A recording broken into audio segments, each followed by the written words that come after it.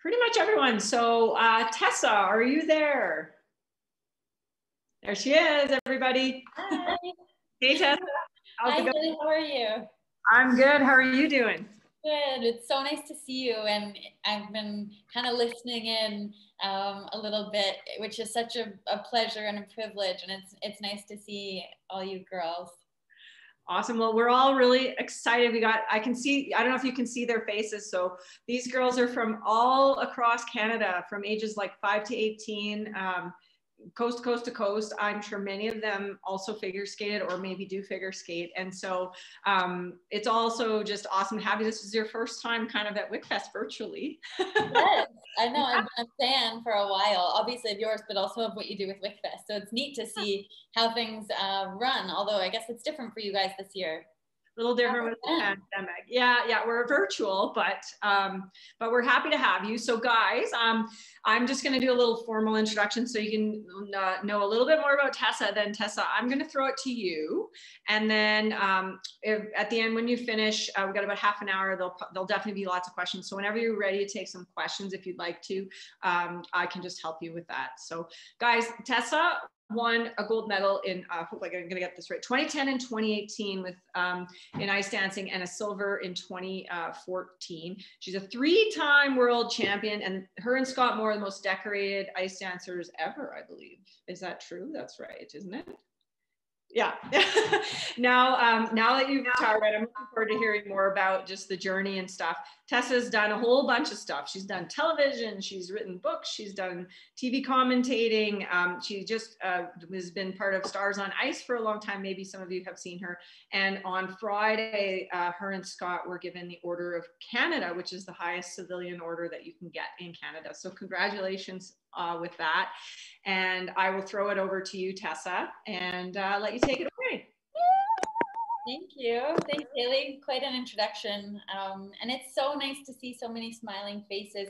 I think this whole thing is a Q&A. So I'm happy to take questions. I don't know how you usually do that. Do you put your hands up or yeah, well, in the chat box? I'll help you, Tessa, just to get going. And we've got quite a few girls in here. So guys, why don't, if you want to write the question in the chat box, you go ahead. And if you want to say it, then just say, I'd like to ask, and you can talk to Tessa directly, because I'm sure that's very exciting for some of them. So why don't we start with Morgan Noseworthy. You go ahead with the first question for Tessa. Tessa, have you been to Yellowknife before? Good question, Morgan. I have been. I went last year for the first time, and it was magical. I would actually love to go back. It was such a great experience. And I saw you at the airport there, but you said it was something secret that you could not say what you were there for. That's right. I was under strict orders to keep it top secret. But you know, now that's been released, it was for Tourism Canada. What we were filming for. So yeah, it's nice to see you again, Morgan. Yeah, and you also skated with a couple of my friends on the ice at the Yellowknife Multiplex. So oh, awesome. Oh, that's right. Yeah, I stopped in and saw they were really talented skaters. And just from a show of hands, have many of you figure skated before? Some shaking heads. The toe picks aren't for you guys. I've only been in hockey skates a few times, but I love, and my goal is to fully one day be all the gear. I want every bit of equipment on, and I want to barrel around the ice and body check and all of those things. But I have a ways to go. Tell us a little bit, Tessa, how you got into figure skating, how you chose that as your sport, because you grew up in London, Ontario. So how did it all kind of come, and then, you know, to get to where you are today? Yeah, I'm the youngest of 4 kids, and I came from a really athletic family. So we all tried many different activities and sports, and it was really important for my parents to expose us to things. And skating was just kind of one of the things on the list. And my grade 1 class was going on a field trip to the arena. So I really wanted to learn how to do it before going with my classmates. And my grandma took me to the rink. And so I was about 6 years old when I skated for the first time. But when I was just 7 years old, I was paired with Scott, my skating partner, and we ended up skating together for 22 years. But at that point in the early days, we could never have known that we would make it our career. It was just something we really liked to do. I love to dance and I love to compete. And it seemed to kind of blend those worlds together. And we just wanted to sort of challenge one another, challenge ourselves to be the best that we could be, but in juvenile and novice and pre-novice. And, it wasn't necessarily on the, we weren't thinking Olympic stage at that point. It just sort of evolved. For sure. And so, you become like the best in the world for a long time with Scott. Tell us a little bit about how you and Scott connected as partners, and what was it like training and being around the same person for so many years? Like, did you guys ever like fight or I don't know, like teammates? Like, how did you get along and how did you get so good together? It's interesting, Haley, because I often admire this notion of being on a bigger team has always fascinated me. And I thought, like, how neat that you would have, 20 some odd other teammates to go to bat for you and support you and protect you. And Scott and I sort of had to create a team that was larger than just the two of us. So we had our coaches and our sports psychologists, our nutritionists, and we ended up feeling like we were on also a bigger team, but ultimately it was just the two of us who took the ice together. Of course, we had disagreements, but I think from an early age, I can remember being 8 and 10, sitting down with a coach of ours, and we talked about the fact that we had common goals. So we were working towards the same thing with this sort of aligned vision. And also we talked about communicating. So the words that we chose to use with one another, how they impacted and made the other feel. And we really wanted to uplift one another. We wanted to be this like safe place, this support system for one another. And that was the foundation, I think, of our success, that we could, even on the tough days, rally behind one another and really be there, through thick and thin for one another. So I'm so grateful that I got to live my sport experience with, my best friend. Yeah, you guys would have been through a lot of things that only the two of you could ever understand as well. So we have some good questions coming in here. So I'm gonna throw it to Leah Weir. You have a question, Leah. Why don't you ask your question? Thank you. Yeah.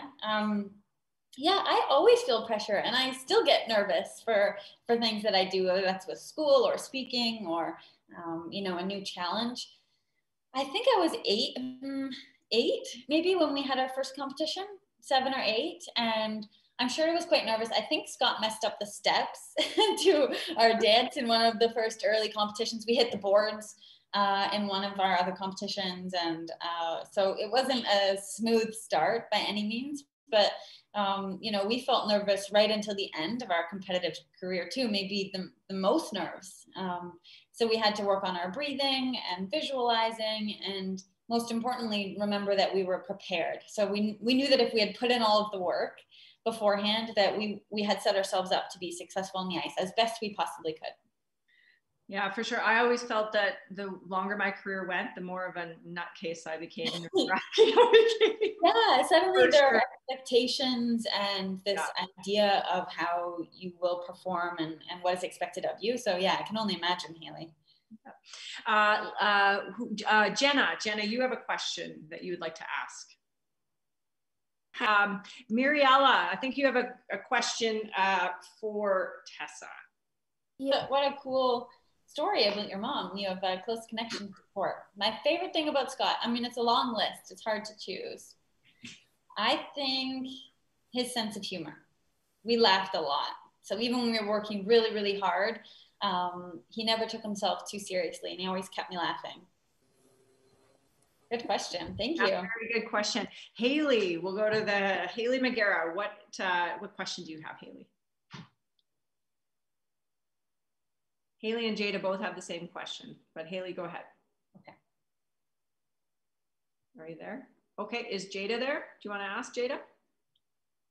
The same club, about 10 or 15 minutes from where I grew up. And it was actually his mom and his aunt who ran the skating school. So his aunt, Carol, coached both of us in single skating. So that's where we were doing jumps and spins individually. And I think we just happened to be the right height for one another.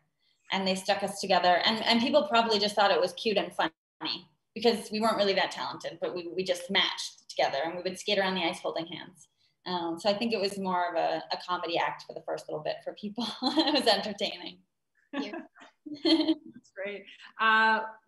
Oh, here, Chloe has a good one. Chloe, you go ahead.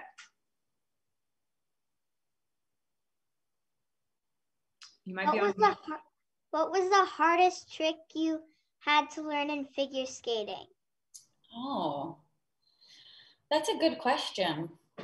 You know, the real answer is kind of boring because there were a couple times in my career because of an injury that I had to change my mechanics and totally shift the way that my brain cued my muscles to skate. So much like you guys, I'm sure you already have these patterns and mechanisms in place and techniques and things like that. And I had to completely change them. It was a little bit like learning to write with the other hand, you know, it was not comfortable. So I would think that was probably the hardest. But as far as a trick, we did this lift where I balanced on Scott's leg and I didn't hold on. And then we called it the goose. And then at some point I jumped off of him and I did a 360 rotation and landed on one foot. And that took a lot of practice. It took a lot of falling. Yeah. Now, Barb Underhill was telling us yesterday, she actually showed us a couple videos of her and Paul falling at the Olympics and just the throw. I forget what was the one that she coined. Do you remember it? The leap of faith. Oh, the leap of faith. Yes. Good one, Kaylee. The leap of faith. So have you, now I know you guys are dancers, so you're not getting thrown, but were you ever afraid to get like thrown? I mean, I'd be horrified, but. It's funny because we tried to do the leap of faith. We did a baby version of it in one of our programs, but I remember watching that video endlessly. We tried to be pretty careful about things. At the end of our career, when we were trying to be a little more innovative, we were practicing a trick where I stood on Scott's shoulders and didn't hold on, but I was like on my blades on his shoulders. And I'm just not used to being that high up. So that was terrifying. And we spent so long practicing it. It wasn't even that cool. And then later learned that it would be illegal anyways for us to execute. So that's probably the most terrified I've been. But Scott was always really safe about it. I knew that he would protect me and, do his best not to let me fall. You better not, okay? Yeah. Okay, Molly Coombs, you have a question.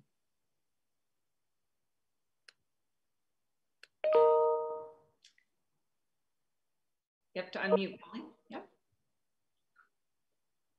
Okay, I'm going to just say Molly's question. She's having trouble. Her question was, have you ever been paired with anyone other than Scott? Because we all know it's you and Scott, but tell us about your other pairings. Good question. No, actually. No, I never was. And I partnered with him when I was so young. And then, I couldn't imagine ever skating with anyone else. So no, it was just the two of us. Well, that's pretty rare, I would think. Scott had one partner before me when he was really, really young. But no, I never had another one. Good question. Bryn D. This is a good question, Bryn D. Do you have any? Good question. I'd be curious about yours, Bryn. Afterwards, you can answer. But I did, in the early part of my career, I was really superstitious. I had to have my water bottle in a certain place on the boards and my guards, and I always put my left skate on before my right, and certain things like that. I had to have a safety pin in my dress, and I was a little crazy about it. And we took a break from competing and then came back in preparation for the 2018 Olympics. And in that comeback period, I tried to throw all my superstitions out the window because I really wanted to feel like I didn't need anything to be okay on the ice. I just knew that once the music started, I knew what to do. And I think I was mostly good about it. Scott and I probably had like a hand squeeze or, a wink that we would give one another, just more of out of routine or ritual. But in the end, I tried not to be so OCD about my guards and stuff. We all have our quirks. I always said I never had any superstitions, but then somebody asked me and I was like, I put my equipment on the exact same way every day. So I guess that's a superstition. But did you want to tell us your superstition? I forget who asked that question. Bryn, yes. Tell us yours. Okay. Tessa, who's more superstitious, hockey players or figure skaters? I think hockey players. In this small glimpse that I'm getting into the world, I think hockey player. What do you think? I don't know. I don't really. I think hockey players can be really like neurotic, but some, for sure. Probably the worst, most superstitious person I came across was Ed Belfour. He was a goalie that played in the NHL, and he was just like completely off the bat. Really? Goalies have a thing, right? Do you miss, sorry, Haley, but do you miss playing? Like, where does that register for you? Yeah, I do miss playing. I got my fix kind of being able to go on the ice with the Leafs every day. You know, people always say, do you miss it? And I say, well, I get to throw pucks around to the best players in the world. So I still play in my mind sometimes, but I miss the big stage, I guess. I miss the grind of every day, and I miss those big moments. As you know, how about you? How do you feel about that? Same. That's a really good way to put it. I think I find joy in all of the little things now that I couldn't do when I was training. And so that's great. And I feel maybe because I know I'm not at that level of peak performance that I wouldn't want to put myself in that situation again. I got it back. I'm like, how did we do that?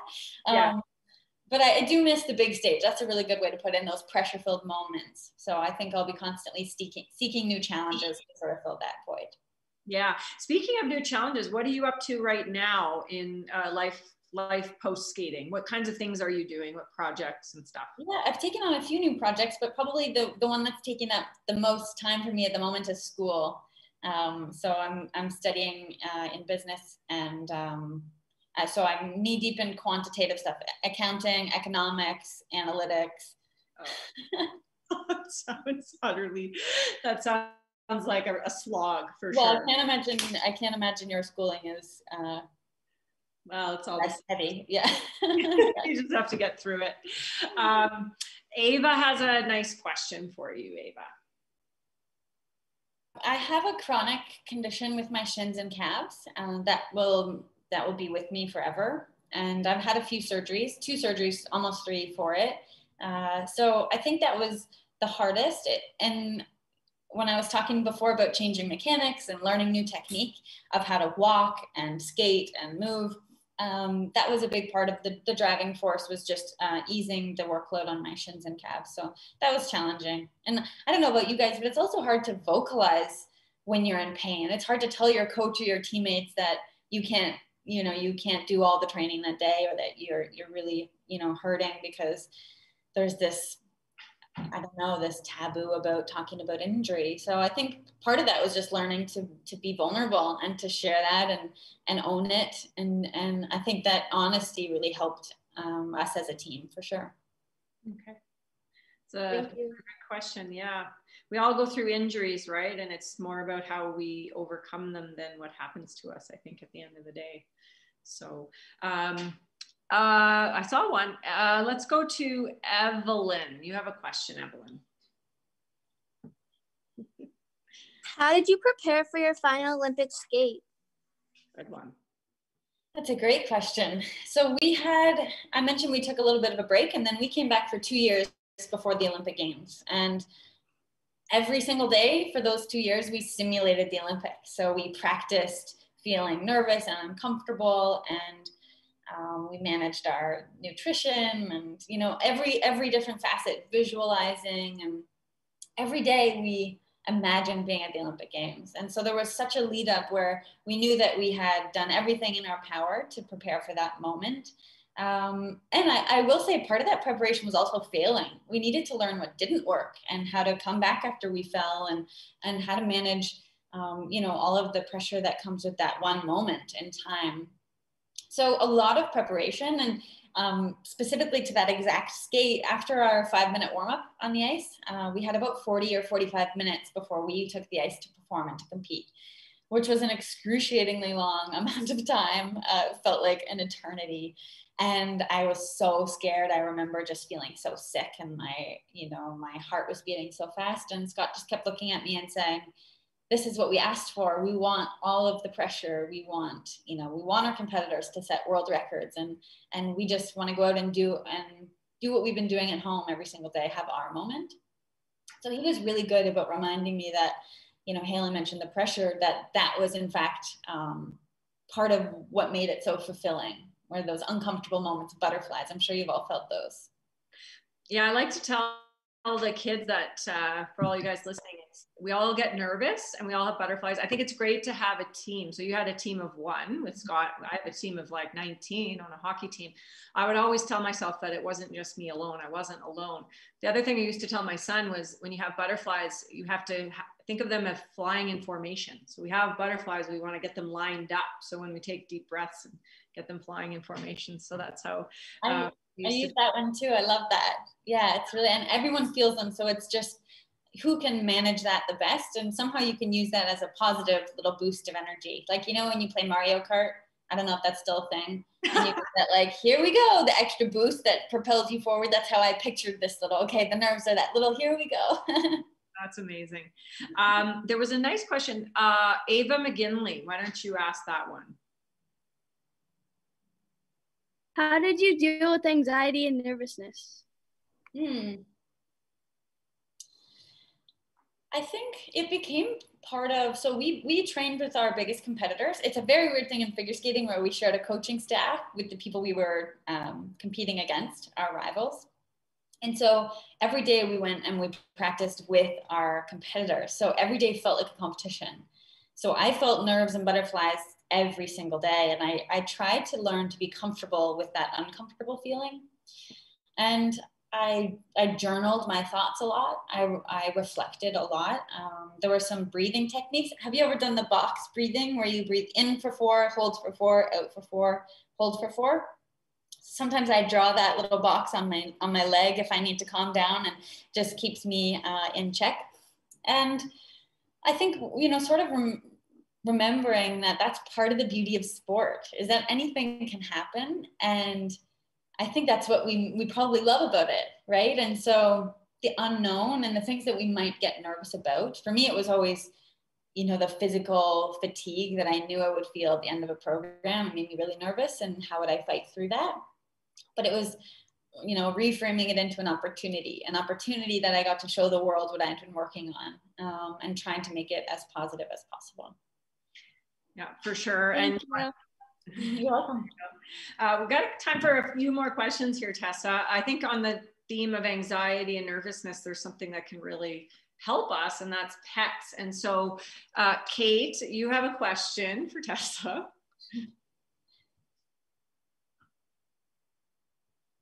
You might be on mute. Kate Brady. Oh, okay. Well, I'll ask it for Kate. Okay. Kate would like to know how your dog is doing.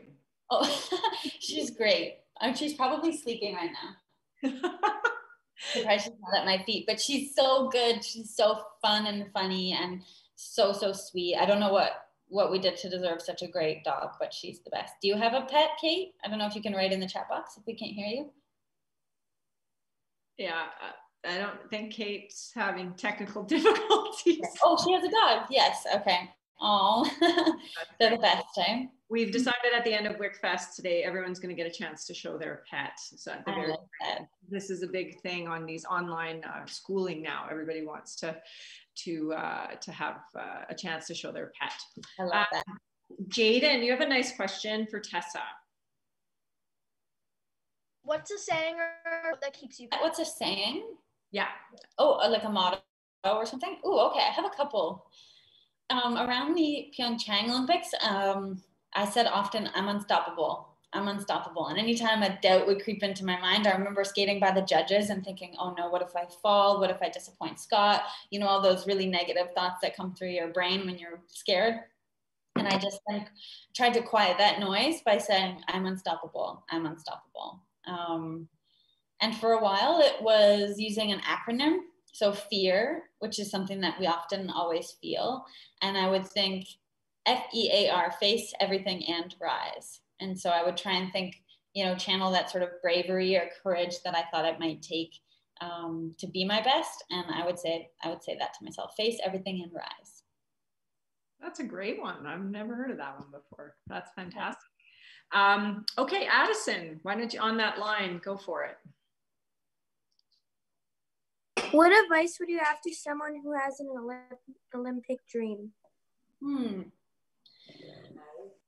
I mean, I think keep it going, like keep it big and lofty and ambitious. If that's something you're really passionate about, if it's something that you love, allow that dream to flourish and allow that to be sort of the guiding light, and know that every single day you put in the work, you do the details, you know, it's part of the process. I think that's a great thing to sort of propel you forward each and every day.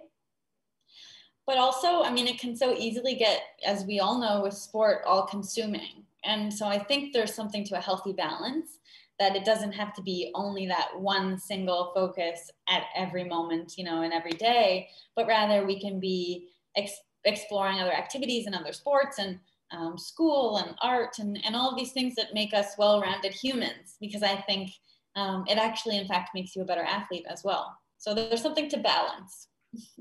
Sure. And along those lines, Logan has a good question along those lines. Go ahead, Logan. Did you ever? I felt like giving up a lot, actually, Logan.